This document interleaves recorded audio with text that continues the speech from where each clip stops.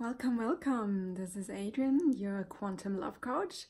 I want to dive right into communicating my message about quantum love and how to manifest the love life you absolutely desire and deserve. I guess, there's so much out there to learn about love, and what we always feel a little bit insecure about is really being honest about our needs when it comes to that.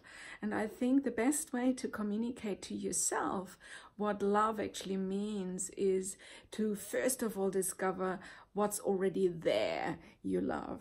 Often when we are in connections with others, and not just in intimate relationships, but also in connections with those who are really close to us. This can be even in childhood and in youth, our parents or grandparents or siblings or school friends or even teachers who we actually respect and adore for what they're contributing to our evolution. But it's often very difficult to voice what is the ultimate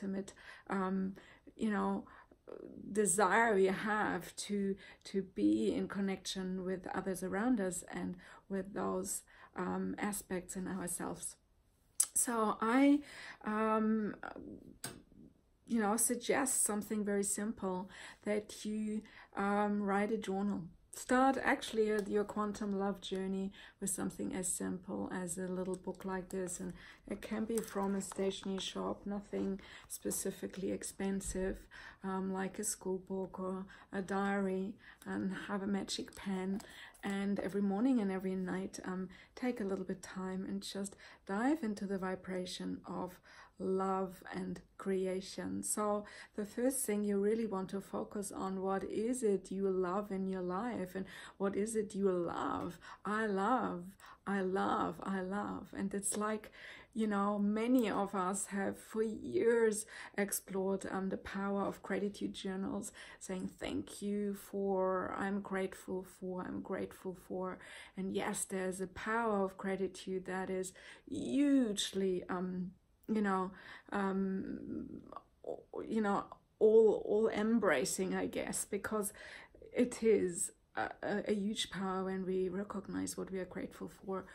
But the realization of what we actually love is another dimension altogether, where we really tap into these spaces where very often we are not giving each other permission to really say, this is what I love, even just I love to drink a glass of wine tonight, or I love to see this movie, or I love to walk through a rose garden and smell the roses. And often it's not the things we give ourselves so much permission for to experience on an ordinary day.